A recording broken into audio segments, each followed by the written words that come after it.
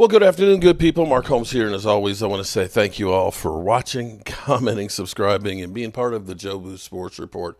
Without you guys, as well as you ladies, you know that this literally does not work. I hope you having a great day. Didn't do my morning video this morning. I got out early this morning. I had to take care of some business and stuff, and just getting back here now. And you know what? There's an old saying they tell you, if you don't like what I'm talking about, go pound sand. And so what I'm going to do is I'm actually going to go outside and I'm going to pound actually the soil, okay? Soil that hasn't been dug up in like forever, like never. Because I'm going to go ahead and I'm going to get working on, I'm going to do something constructive today. And I'm going to take out my frustrations on the Dallas Cowboys on the ground here. Because see, here's what I'm doing. We're making a brick historic walkway. And I need to tell my wife that we need to get another brick made for 2024. And that 2024 is the day that I lost faith in my Dallas Cowboys. Halloween 2024 is when I finally lost all faith in the Dallas Cowboys. But I'm going to go out here. I've got to dig a 6-foot wide by 16 foot, 8-inch down, about 8 to 9 inches down section so I can fill it up with gravel and compact it for my walkway. I'm going to say shout out to some of you guys that have already purchased bricks that are going in there. Dallas Cowboy for life, Larry Woods Jr., live, laugh, and love. I'm living, I'm laughing, and unfortunately, I love the Cowboys. I got Randy and Debbie Macy, El Paso, Texas. How about them Cowboys? How about that pile of poo that we got right now? Here's another one. Love one another, Shane and Jenna. Those bricks right there, along with all the history of the red brick house and any other ones anybody else purchases, will be here at the red brick house at the entranceway here forever, past when I'm here. And at the rate of the way the Cowboys are raising my blood pressure, that might not be much longer, because this just gets to be ridiculous. So as we try to get ready to play the Atlanta Falcons, we get more talk and bullshit about everything but football. We got yesterday Diggs, of course, making up with the reporter and exchanging D's nuts. We got that going on. And we've got, I saw this, shout out to Law Nation, because Law Nation posted, he edited it, but this was missed from the podcast of Micah Parsons, where Micah Parsons and Diggs are rating the quarterbacks. And this is where you wonder, how long is this house divided going to be able to stand? It's just getting ugly. But let's listen to this here. Here we go. Where would you rank him among quarterbacks right now? I would say he's definitely top 10. Higher. You think he's top 5? For sure. Who else you going to put in there? Give us your top 5 right now. I'm going to go him. I'm going to go Mahomes. Marr. You got to have Marr. Yeah. Lamar. Josh Allen. Jalen playing pretty good right now, too. Jared Goff is a top 5 quarterback right now. And Matthew Stafford. I love how Matthew Stafford played the quarterback position.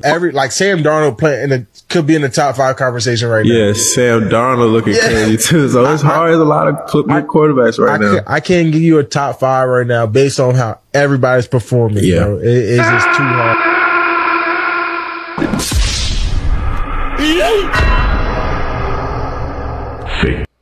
So shout out to Law Nation on the remix on there. So here we have it. Here we have it for full display and for everybody to talk about this. I got an email, okay, because now the trolls are back. Dak, the turnover machine. Just a reminder, your boyfriend Dak got 8 picks through 7 games. Love to see it with all the excuses that you got for Dak. It makes everybody wonder if you was at a Diddy party with him, because he got some pics of you that you don't want leaked. That's the kind of stuff that I deal with on a regular basis here. Regardless that Pat Mahomes actually has more than Dak, believe it or not, but nobody talks about that. But, You literally see. This is where Micah Parsons' podcast. Now, I'll say this: saying something about like that. Micah's podcast was what, Monday? It was Monday, and it didn't really make that much of a splash. But then somebody goes back and listens to it, and they get this clip, and all of a sudden, here it is Thursday. People are looking at it because ultimately, that's what you want to get. That's what you want to get in social media, is to get people to watch you and see what's happening. This is what I call riding the wave. Okay, riding the wave, because now this has popped out, and people are laughing about it, joking about it, and everybody's clicking on it. So then everybody does a video about it, and it just continues to spread. Kind of like there's Dodash. I think her name, Dodash. She's her channel has kind of taken off. Shout out to her. She's been posting videos about the YouTube monetization changing and how much money. She keeps doing videos on how much money she's made and so on. And it's like a self-fulfilling prophecy, because the more she puts that out there and people look to see how much they made, because everybody wants to see how much money can I make on YouTube, then it grows. And so then you have riding the wave, because that's a wave that's going on. You do a video and say, oh, Dodash inspired me. So here's what I learned from Dodash, because that's hot. And that ends up creating this wave of views and creating the whole growth. In the same way, Dash of Faith, his channel was shut down. We don't know why. It's just lost. And I've been through a similar situation, of course. As you know, I just got back my other channel after all these years. So this is now the wave that's going to be riding going into the weekend. Here it is Thursday. We're sitting here wondering, will Micah Parsons practice and be a factor on the field on Sunday to try and save our season? Instead of that, questions that'll be asked today are, well, is there a problem between Micah Parsons and Dak Prescott? Is it, because now we've heard Micah talking before about, people out there, but talking about me being traded. The speculation will be, is this how Micah Parsons is trying to break up with the Cowboys and move on and get force of hand traded? I don't know. Is this a case of, hey, Dak, we're going to throw you under the bus because we need some more views? I don't know. Regardless of it, it's now a social media wave that everybody's going to be surfing. And this is where, as far as a benefit for the Cowboys winning, as far as this being a benefit for the Cowboys getting a Super Bowl, I can't say that anything that's done with Micah Parsons' podcast has done anything to make the Cowboys look any better. If anything, now it's of course fattened up Bleacher Report. It's fattened up, the prospects for Micah Parsons, I guess, after he's done with football or football's done with him, another career where he can be like Shannon Sharp or something. But as far as us winning football, it's got nothing to do with it. In the same way, Jerry Jones going through and trashing 105.3 The Fan, or responding to the idea of tours being a problem and basically saying, hey, it's going to sell more tours. You really realize that nobody cares a rat's ass about playing football. Nobody cares. Nobody in the Dallas Cowboys cares about winning freaking football. It is Thursday. It is Thursday. We have a game on Saturday. You're a 3-4 team. You suck ass. You haven't busted a grape. And for whatever reason, everybody wants to know who you are and pay you a boatload of money for your freaking autograph when you haven't done shit. When you haven't done shit.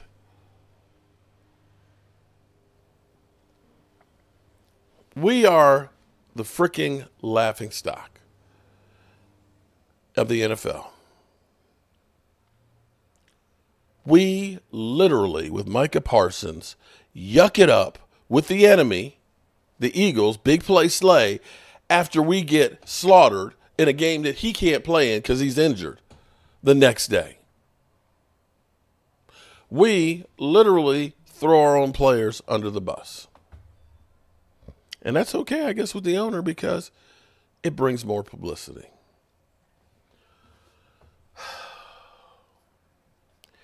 Now, Deron Bland has been activated, but don't necessarily look for him to play this week.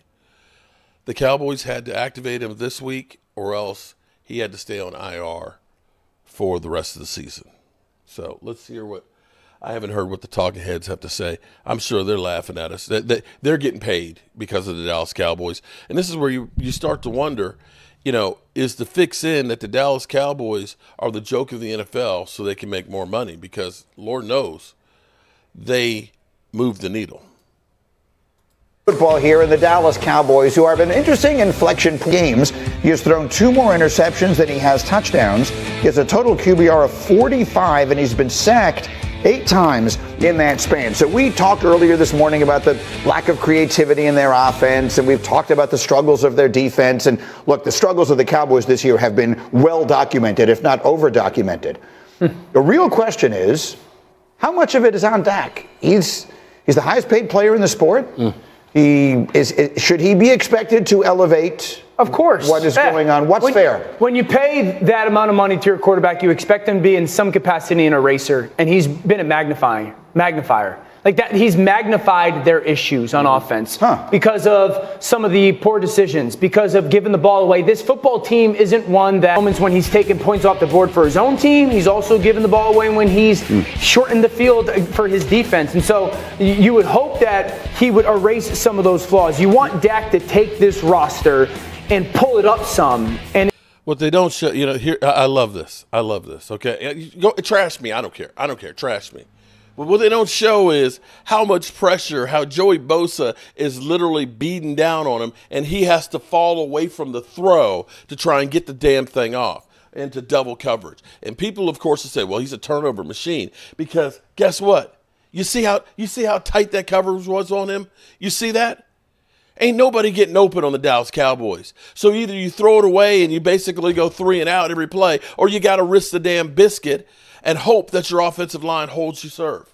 And it seems like at times he's kind of kept it where it is or dragged it down some. This isn't all on Dak Prescott, but he hasn't elevated the way that you would hope when you pay him that money. By the way, he gets $90 million against the cap next year. Shefty looks exasperated. Well, no, he's not going to, he's not making Juan Soto money, but there is a lot of pressure on Dak here in the sense that the run game has been atrocious. It's last in the league. As Hembo pointed out, 351 runs in the NFL this year of 15 or more yards. The Dallas Cowboys have exactly none of them so far. So when you're not getting any production from the run game that you track, and yes, Dak could and should be playing better, but that's asking an awful lot. And I know they're paying him as the highest paid guy in football, but still, there are some deficiencies around him that put a lot more pressure on him. And there's plenty of quarterbacks in that $52+ million. 60. And yes, he's at 60, but they're all in the same ballpark. And I look at it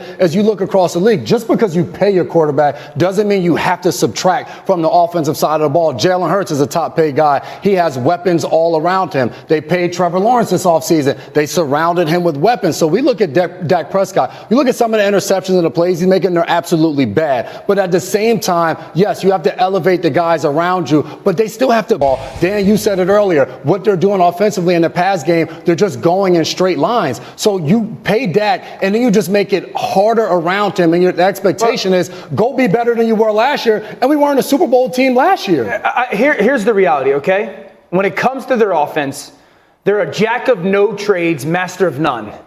That's the difference. Like if I talk to you about the teams offensively that are good in the NFC, Washington, no huddle, Minnesota, different formations. You know what? You know what's funny? I sat there last night doing this is one of those ones.